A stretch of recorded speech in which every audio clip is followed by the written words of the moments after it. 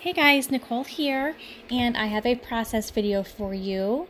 I am working with a huge Maggie Holmes collection that I showed in my last video. It's actually a combination of leftover supplies of, I don't know, 8 to 10 of her lines. So I just decided to combine a bunch of them all together and work with them as one really large kit. So that's what I'm using supply-wise for this layout. So I have two photos, and the photos are basically about my daughter and one of her teachers who has just really gone above and beyond to just take care of her, and like they just have built a really neat relationship. And they were meeting for quote unquote coffee at my shop after school one day, and just to talk and hang out, and she just gave her a lot of time that she really didn't have to. And so I had taken some pictures and wanted to scrapbook them and tell the story, because it's just a really special relationship. And this is her last year that she'll have her as a teacher. And so I wanted to get that documented. So I decided paper-wise, although it changes here later, but initially I just wanted to use 6x6. I just wanted to get some of those papers used up. I end up pulling in a couple 12x12 sheets later on. But as far as the layers underneath the photos, I just used 6x6, and I didn't trim them down. I just layered them up and kind of used the colors from the pictures. There's like a dark yellow couch in there, and they both have black on. There's some bright pink. So, and it has the shop itself has a very vintage feel to it. And so it just worked really well. So I went ahead and just adhered these layers down since I liked how it looked. And have to mess with it a little bit to get it right, but all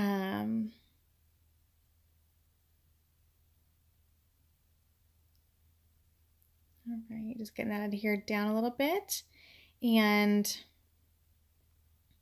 so I kind of still have my supplies in like bags and piles. I am looking for some containers to put them in, because right now I still have an older kit and in one of the containers I had for that purpose. And so you'll see me digging through some bags here pretty soon. But before that, I just feel like the background, although I know I'm going to embellish it yet, it just felt like I needed some more color on the outer edges. And so I do go and pull up the big old stack of paper and I just want to get something multicolored back there, because I have kind of some different colors going, and I settle on these two. I love the text paper, and it's a great paper just to be a background in itself, but I just decided that I really like, because I have that black and white polka dot, I wanted to get something that was kind of a black and white feeling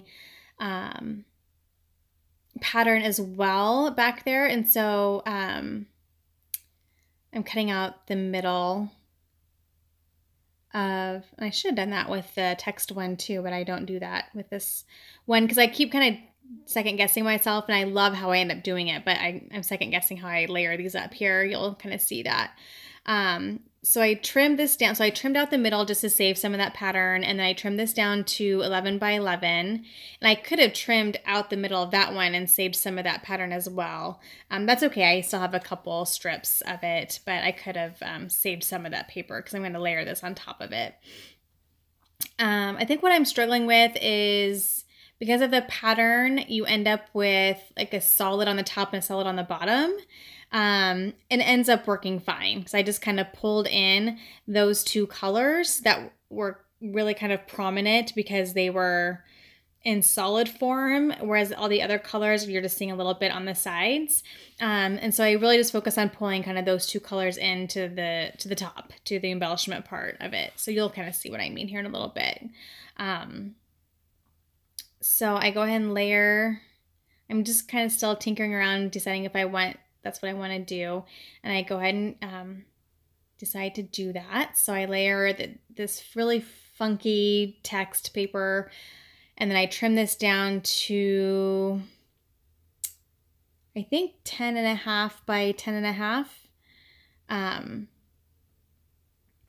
And layer it on top of it.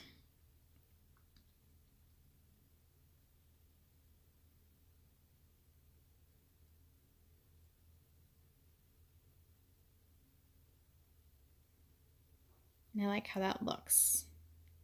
I'm contemplating if I should get another solid color between the two white papers, but I decide not to. And I'm glad I didn't, because I really like how it turns out. I like how that looks, that white on white. So now I decide to go to my chipboard sheets, because I want to kind of figure out some of the bigger dimensional pieces first. Usually I would go to the layering pieces, like my cut aparts and things. And I do get to that. I don't do it first this time just because they're in a bag and there's a lot there. So I need to just get, like I said, I need to get a tub or a container to just dump them in so I can filter through them easier, because as they are right now, I don't want to go through them because they're just jam-packed in this plastic bag. But I knew I wanted to find some kind of frame to highlight. It was kind of a picture that I snuck of the two talking. They didn't know I was taking it. And so I wanted to frame that, and I contemplate using another frame here shortly, but I end up going back to this yellow one. I like how it pulls that yellow to the front. And that chipboard that says "Cherish This Day" I thought was really perfect. And I contemplate using this. I end up not using that pink flower, although it's really cute there. And I probably, yeah. So I still have it sitting on my table, and I could have probably used it, but I end up using a different one there. Down further down the line here, because I end up incorporating some gold glittery stuff on the layout, and so then I end up finding some gold glittery sticker off, I think, that same sticker sheet, because I come back to it. With chipboard sheets, because they have bigger pieces, but they also have like really little pieces, a lot of times they'll kind of enter my process twice. So I'll do it kind of towards the beginning to get some of the bigger pieces, and then when I'm ready to do my my detailing, whether it be enamel dots or, my detailing pieces, my smaller pieces at the very end. A lot of these chipboard sheets also have tiny pieces. And so I do kind of, they enter into my process twice, because I go back and look at, how my color scheme ended up being. And then, so I do a double check, and then I also look for some of the smaller pieces to detail with. So I tried that. That mint green was really pretty, and that mint green is in that background paper, but I just thought that yellow was a lot better, and it kind of helped because you're seeing that kind of thick line of yellow along the top, that thick line of that light pink on the bottom. I really feel like I need to pull those up front, so it feels a little bit more even. And so that ombre pink flower is perfect. And then that yellow frame ended up looking better because I pulled more of that yellow up. And that floral paper behind the photos is yellow. It's like a dark yellow. It looks kind of darker on the screen than it is, but it matches like the very, very top. If you can see, there's kind of an ombre, that yellow along the very top. It's kind of an ombre look. So at the very, very top, it's really a dark yellow, and it kind of, as you get into those little like half circle, I don't know what you call them. It gets into a lighter yellow. And so here it's kind of hard to see that, but the darker yellow I have in the cluster really does match the very, very top of that yellow, the very top of the pattern paper in the background there. So I found this vellum, Let's Get Together. I just love those. I know vellum isn't always the easiest to adhere, but I love how they lay on top of these photos and other pattern papers, and you can still see what's underneath them. And I just kind of adhered it down with the two stickers there. And so now I'm just kind of digging through to see what else I want from this particular bag, which again is not easy to. And I decided I want to get a couple tags on there just to like provide kind of a third little area of embellishment. And I really like that. I like the pink, I like the black because we do have some black going on. And I like that pink, light pink ruffle because again, that pulls up that light pink that you're seeing along the bottom of the layout. It kind of pulls it up to the front. I like this tag, but I end up finding one, it's a little bit greener than that bluish green pattern paper I have there. And this one matches much better. And it has that gold glitter as well, which I end up pulling into the layout a little bit more here in a couple different ways.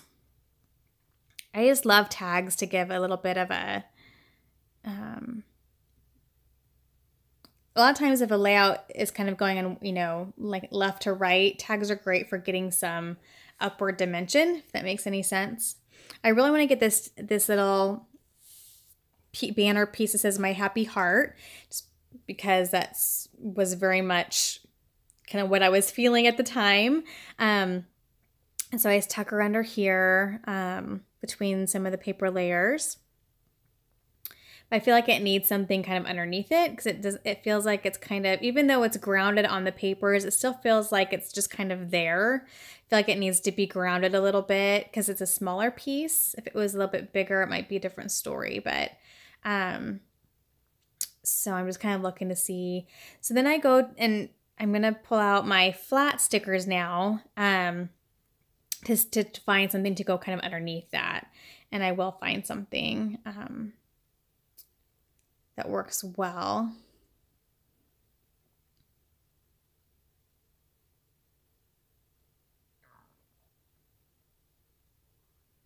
I think this is a great trick, is I love using white cardstock, but then backing it with a multicolored paper. It gives you so much flexibility with how you decide to embellish, and it's really fun kind of pulling all those different colors together. Just a lot of fun. So I'm just kind of going through my little pile of stickers here and seeing what catches my eye, if there's any other words and phrases I want to get on there. It's feeling pretty well embellished, so I don't want to do a ton more, but I like this You and Me sticker, and it brings in that little bit of a brighter yellow, which is also in that background paper along with that darker yellow. And I end up changing where I have that, but I do end up using it.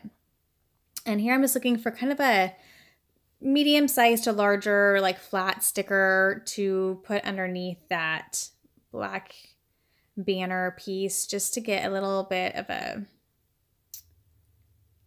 just to ground it a little bit. And this works fine, but since I already had this brighter yellow on the You and Me chipboard sticker, I want to maybe find something that's a darker yellow yet. And this one is fun. It's like a ticket that says 25 cents on it, and like the brighter pink, which is perfect because that pulls in that brighter pink you're seeing in the background as well. I end up kind of pulling it down a little bit so you see it more.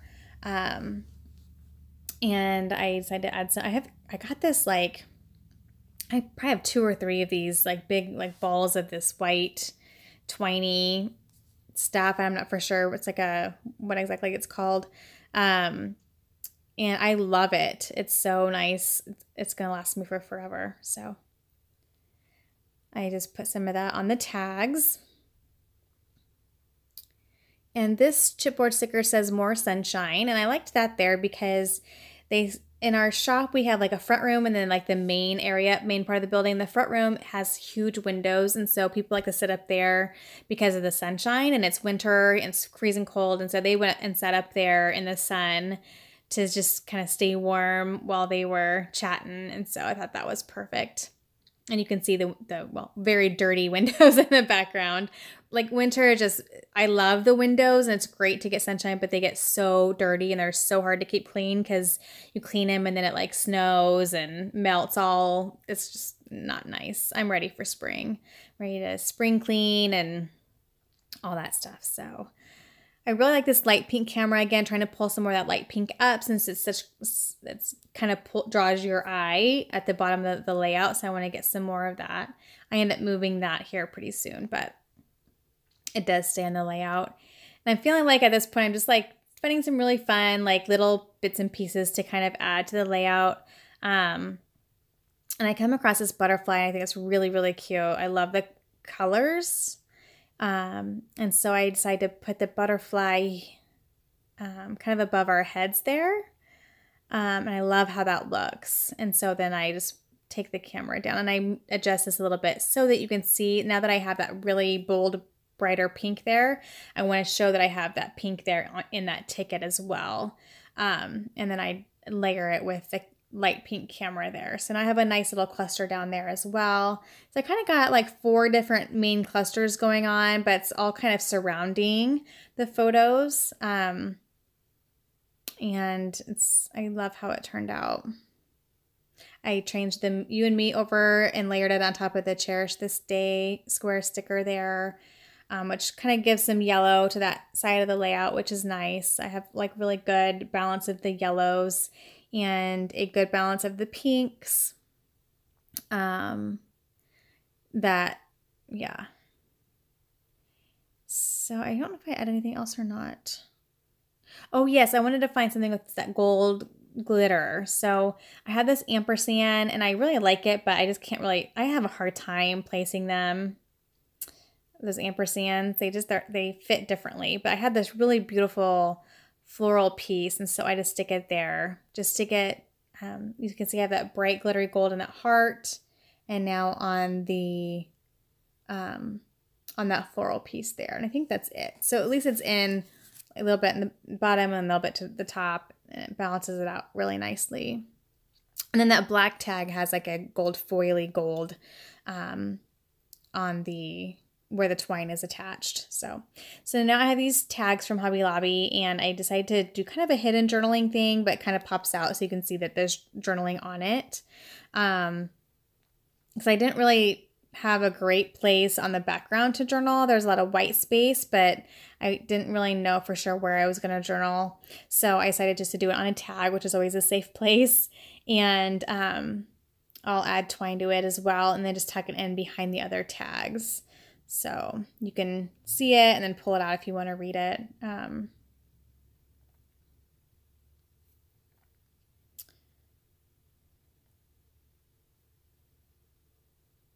These tags are a little tricky because they have kind of a smoother surface to them, and I have some of those markers that are good for a smoother surface, but I didn't have them nearby, so I just used my regular journaling pen and try to let it dry a little bit before I tucked it in, but hopefully it didn't smear too much when I put it in there. I can always rewrite it if I need to. I have lots of those tags, so.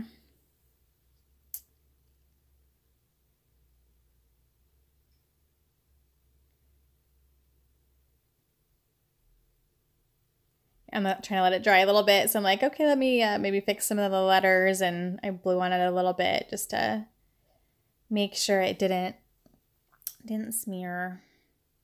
I should have just gotten up and went to where I had those markers that dry right away on that kind of surface, but the slick writers is what they're called. I have a bunch of those yet, so I love how that looks. It kind of brings some of that handwritten, kind of brings in again some of that black and white look, which I like. So yeah, this is it. I'm done, you guys. Very, very, oh yeah, I'm not quite done. I outlined the white. But no, it was fun. This is a fun layout to make. I love all the colors, and it's very bright and pretty and fun. So it was fun to make this layout. So thank you guys so much for watching, and I hope that you guys are having a good February, and I hope to be back soon. Thank you guys again for watching, and happy scrapping. Bye-bye.